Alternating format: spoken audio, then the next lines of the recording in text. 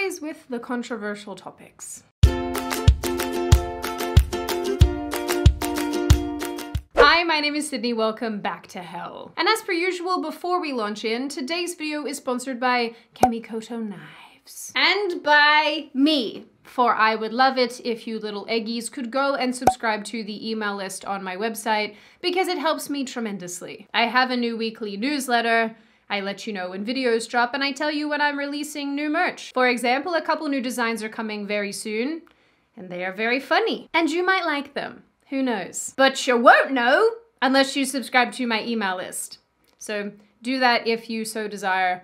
No pressure or anything, but you know, it does help me a lot in case YouTube deletes me from the platform. Now, I realize that half of you have probably clicked on this video ready to fight me, and the other half probably think I'm some sort of leftist that hates cops. Haha, I got you.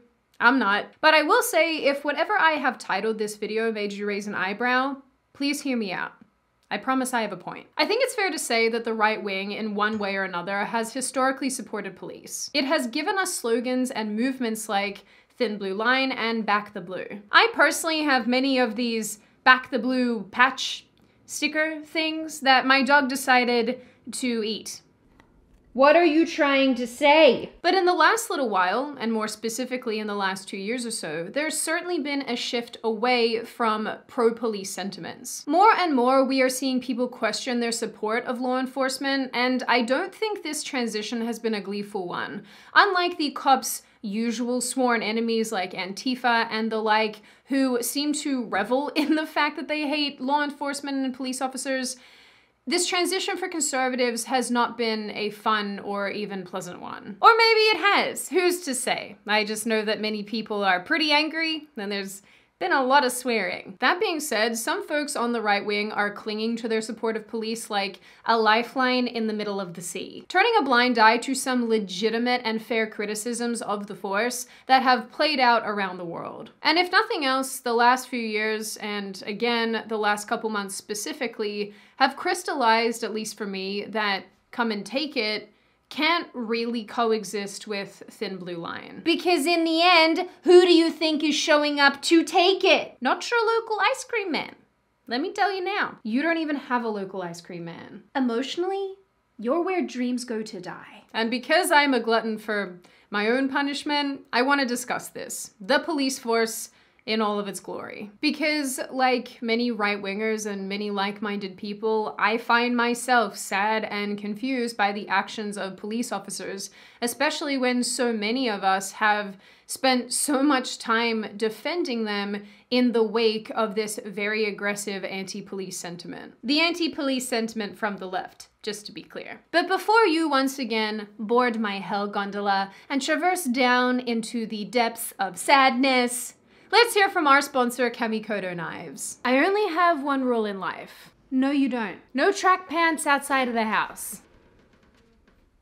And always keep your knives sharp. Enter Kamikoto. Kamikoto makes beautiful, handcrafted Japanese steel kitchen knives. The steel is sourced from mills in Japan, and each knife goes through an intense 19-step process that takes several years from start to finish. It makes them strong, durable, and their single bevel edge makes them sharp and very high quality, perfect for doing a stab into some meat. Each knife comes in a beautiful heavy-duty wood box, which is great for storage, keeping your fingers away from the spicy pointer, or giving as a gift because it's pretty. I recently got a new chef's knife, and I love that it's weighted, it feels nice to hold, and obviously it's very sharp and makes cooking a lot easier. Which is probably why these knives are also used by Michelin star chefs. But Kamikoto has a ton of other options. Utility knives, vegetable knives, you can even get a sharpening whetstone, which honestly reminds me of God of War. You didn't happen to find the whetstone, perchance? Kamikoto is having a massive sale, and you can get an additional $50 off any purchase when you use code Sydney Watson. So click the link in the description or go to kamikoto.com/Sydney Watson for an additional $50 off when you use code Sydney Watson. On a balmy August day in 1966, an honor student called Charles Joseph Whitman perched himself on the observation deck of a clock tower at the University of Texas and opened fire on civilians below. Whitman killed over a dozen people and wounded 31 more before he was eventually killed by police officers. This event sparked the birth of SWAT. Police chiefs across the country realized they needed to have plans in place and teams of officers equipped and trained to handle situations just like this one. These came to be known as Special Weapons and Tactic Teams. 48 years later, in a drug raid gone wrong, one such SWAT team accidentally threw a flashbang grenade into the crib of a 2-year-old boy, covering him in burns and blasting a hole in his chest. The officers found no drugs. They didn't find the person they were looking for. He didn't even live in that house. And the truth is, there are plenty of stories like this one. And as with everything, for one story telling us about a baby with a hole in his chest, we can find another where an officer sacrificed himself for a complete stranger, held a man tight so he couldn't throw himself from a bridge, or drove himself mad poring over photos of brutal abuse trying to save a trafficked child. The good and bad of police, as far as both sides of the coin go, has never been terribly straightforward. Perhaps this is why criticism and support of the police force has been so extreme and so tense. The extreme differences in a catastrophic mess up and a heroic display of bravery are stark. I guess you could say that it isn't a blue and white issue. Please go away from here. For the longest time, conservatives particularly have supported law enforcement because they also have a strong emphasis placed on law and order. A National Review article says it best. There have been many good reasons for supporting police forces, including long memories of the post-countercultural crime wave that devastated and in some cases destroyed many American cities, conservatives' penchant for law and order, and Americans' widely shared disdain for the cops' usual opponents. This article describes those opponents as hippies, but today they could be groups like Black Lives Matter and Antifa, who I admit are not hippies. They're something far, far worse. We are the grand people! Although tough on crime appeals have never been limited to conservative politicians or voters, conservatives instinctively, and it turned out correctly, understood that the way to reduce crime is to have more cops making more arrests, not more sociologists identifying more root causes. Conservatives are rightly proud to have supported police officers doing their jobs at times when progressives were on the other side. As far as progressive policies go, when we were presented with the Defund the Police initiative, it made many on the right wing stop and say, that's dumb. Then we said, I told you so, when crime rates soared in cities like New York and Minneapolis in the wake of these initiatives. This outcome was hardly a revelation, but for many it crystallized the notion that there is undoubtedly a need for police forces, and policing itself might be a necessary evil. But I think the last few years for a lot of people have made us stop and think how deep our allegiance to the police force should actually go. And this, of course, is not because all police are bad or all police stand in the way of liberty and freedom. It's that if the last 2 years is anything to go by, police don't really answer to the population. They answer to their higher-ups, and their higher-ups appear to answer to politicians. Some have even argued that the police force is merely an arm of whichever government they serve. How much or how little we like them is entirely dependent upon who's in charge. And I don't know, maybe there's something to be said for that. For many of us, the last 2 years have shown how tyrannical, unreasonable, and overreaching government and its laws, rules, and regulations can be. Many of us who viewed ourselves as decent, law-abiding citizens suddenly found ourselves at odds with mandates and regulations that were either unconstitutional or directly impacted our mobility and rights as citizens. Even I fell into the trap of complacency thinking, I don't break the law, so what would police even want with me? And this way of thinking is all well and good until the goalposts change. What shocked a good portion of us further still were the actions of police who were instructed to enforce these laws, rules, and regulations. It even seems some took great delight in harassing and terrorizing otherwise law-abiding citizens for sometimes the most trivial of infractions. I'm looking at you, Victoria Police. You giant bag of smashed buttholes. For the last 2 years in Australia, we have seen videos of police beating people for not wearing masks, firing rubber bullets at the backs of fleeing unarmed protesters, using unnecessary force or pepper spray on elderly men and women. And I'm still fighting, and it's like a one eye. I never quit and never live by fear. Hold the line! Hold the line! Hold the line is a message from a man that's just been pepper sprayed and released from the paramedics behind us. 80-year-old man, Avi Yamini for Rebel News. People have blood on your hands! You depopulate the planet! You've got blood on your hands! In Canada, in only the last little while, we saw cops exchanging gleeful messages about going after demonstrators in Ottawa. We watched videos of excessive force on peaceful, unarmed protesters. We heard the Ottawa police saying that they will use all resources available to target protesters and anyone associated with protesters. I think it's a great question, and the simple answer is yes.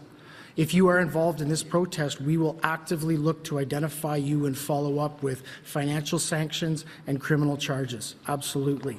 We have increased ability to identify and target protesters and supporters of protesters who are funding and enabling unlawful and harmful activity by the protesters themselves.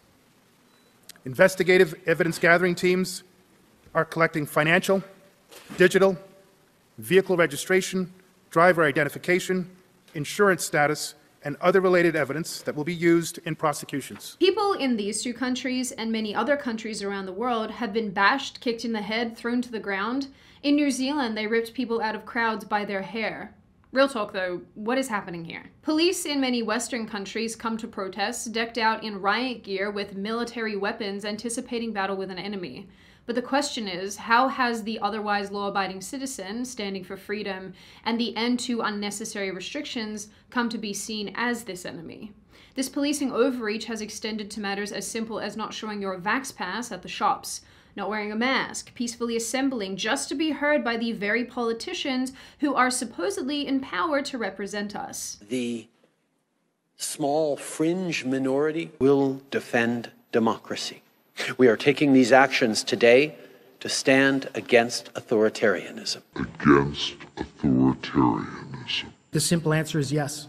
If you are involved in this protest, we will actively look to identify you and follow up with financial sanctions and criminal charges. The way to get your account unfrozen is to stop being part of the blockade. Against authoritarianism. I just want to get a coffee, okay? Why is the camera in my face right now? Are you here partaking? You walk right up now to you're me. in the red zone? I'm scared. I want to go for a coffee down there. Okay. Can I go for a coffee? People still being arrested right now. Do you live in this?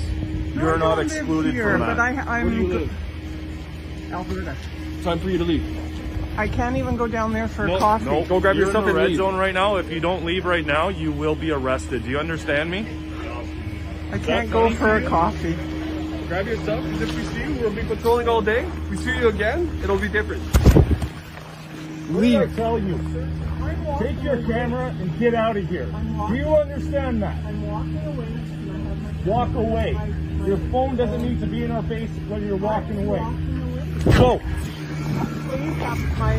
The actions of these police, while some might argue are not representative of all police as a whole, absolutely broke the heart of so many citizens. Just following orders, as the phrase goes, is not an acceptable explanation for the force and brutality exercised against peaceful, unarmed people. Side note, and speaking of just following orders, research conducted in 1963 called the Behavioral Study of Obedience found that people actually feel disconnected from their actions when they comply with orders, even though they're the ones committing the act. They often view their actions as passive rather than voluntary. In 1962, Holocaust organizer Adolf Eichmann said that he and other low-level officers were forced to serve as mere instruments at the instruction of their higher-ups. But Germans and psychology aside, it doesn't change culpability. And I will take the opportunity to add that I know there are police who have quit the force over the mandates and other things that are in place. I also know that there are police who feel very similarly to the way that everyday citizens are feeling towards the police force as a general rule. The very freedom that I moved to Canada for has been taken away, and people, Canadians who lived here, who were born here, they were not recognizing that. I fought here. I fought to come here to have it, and it was very difficult to see it to be taken away. Thank you, truckers. Thank you, farmers. Thank you, people with open hearts and clear minds, for standing up, the police officers when we could not stand up for you. I know it's clear in my mind what decision I will make when I am asked to follow an unlawful order. I'm for freedom, of choice, for freedom of conscience, for freedom of speech, for freedom of expression, for freedom of communication. And I am to serve, protect, and to help out you people in Canada. Something was taken away from me that I can never get back.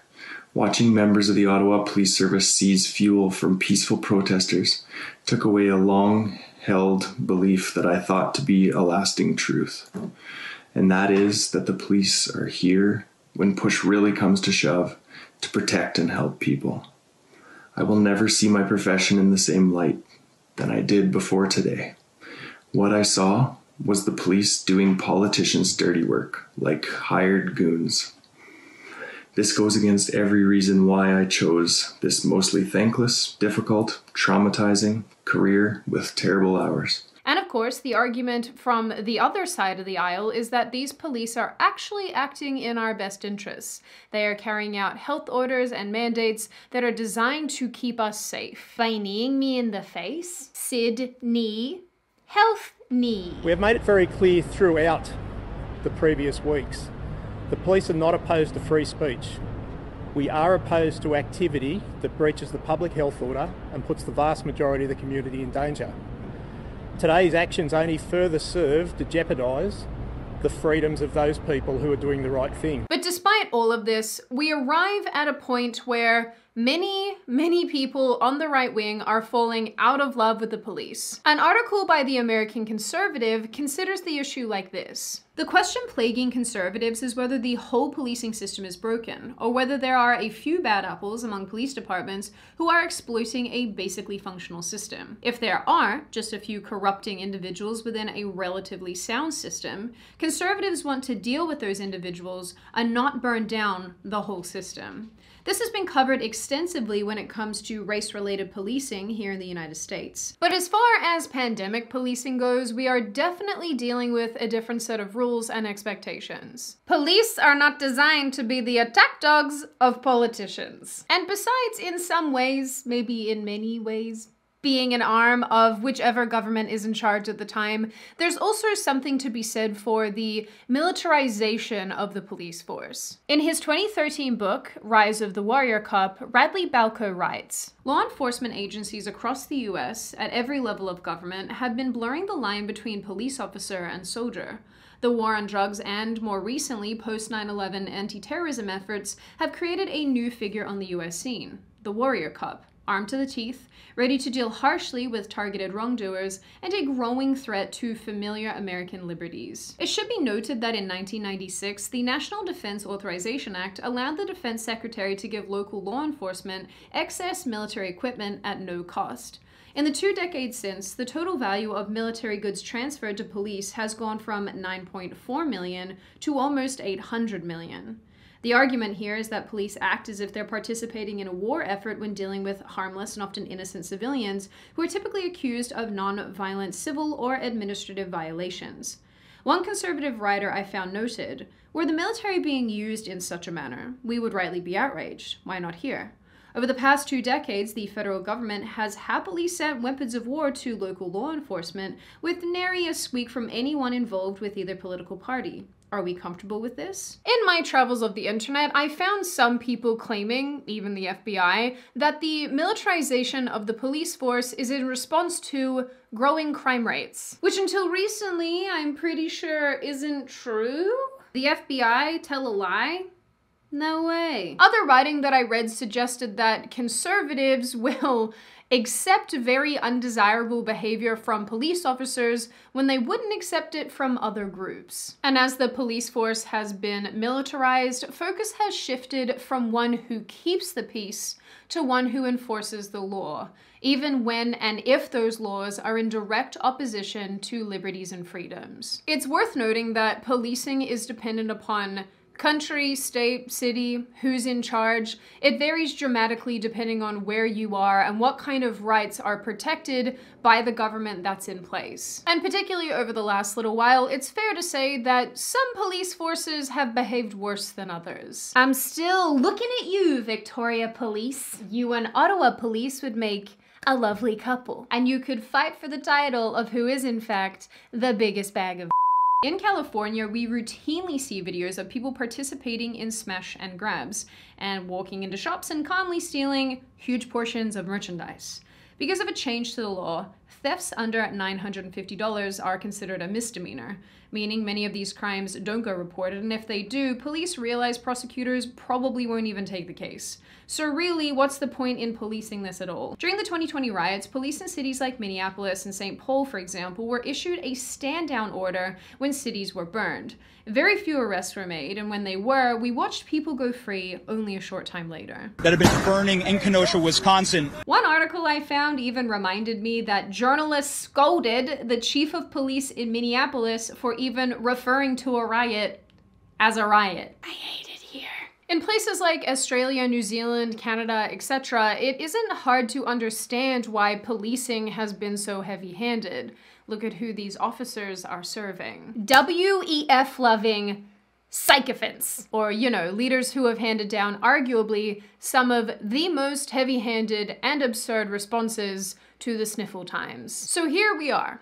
Either you're somebody who hates police, somebody who is clinging to the idea that we must still support police, or maybe you're even just a police officer yourself who has a lot of feelings. I just have a lot of feelings. Personally, I feel very distressed and angry watching some of the videos coming out of many countries around the world, and I am failing to understand the rationale behind some of the behavior that we've been seeing. And I personally feel very conflicted when I consider how police have been treated for the longest time by the left wing, and even in the last maybe 5 or 10 years, the kind of rhetoric surrounding police forces. And some criticism I think is legitimately unfair. But this doesn't change how I feel watching police forces from all over the place turn on their own citizens. You do not sell out your own for a paycheck, especially when your actions directly contribute to the subjugation of your own people. The irony is greater still that many of these officers probably don't realize that the tyranny and the overreach that they're enforcing will inevitably bite them in the butt and affect them and their loved ones. Unfortunately, they have created a situation that is of their own doing. Many people who once respected and supported the police now despise and hold them in contempt. The result is the police have become the bullies the people fear and hate, and each party acts out their respective roles. It's important to remember that our feelings and motivations are not the same as the likes of Black Lives Matter. We don't think that police, by and large, are systemically racist. We think they're acting on unconstitutional and illegal policies. And if these officers know this is the case, it is extremely confusing and painful to see them behave this way. You kneel for Black Lives Matter, you march with the LGBT, but you brutalize anyone who protests for freedom? It's absurd. It's hard to reconcile too that in one fell swoop, people like you and me go from being law-abiding citizens to not that, because we don't agree with overreaching orders. And then that puts us at odds with law enforcement. I try my best to be as fair and balanced when I cover any topic, and I admit on this occasion this is one that I'm still working through and trying to determine my views on because, you know, I have for a really long time believed and still do believe to an extent that being a cop isn't easy and it is a brutal and fairly thankless job. And in my personal view, I just don't think it's particularly fair and accurate to tar every single police officer with the evil goon brush. I like to think I'm just being a person that thinks nice things sometimes about other people. But I will say that so many police officers have let us down, and others have betrayed us entirely. And I really believe that there are so many people who have deserved so much better from police officers over the last 2 years.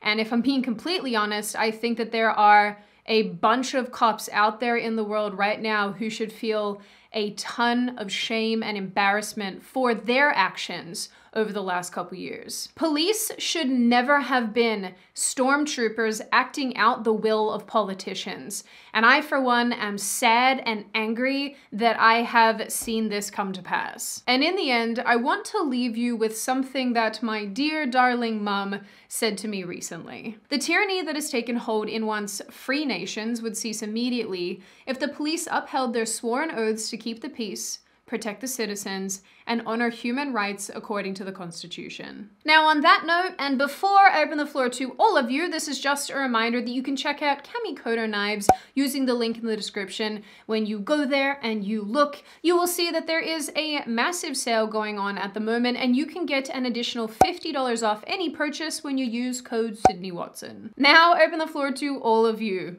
What do you all think? Are you someone who has begun to hate police?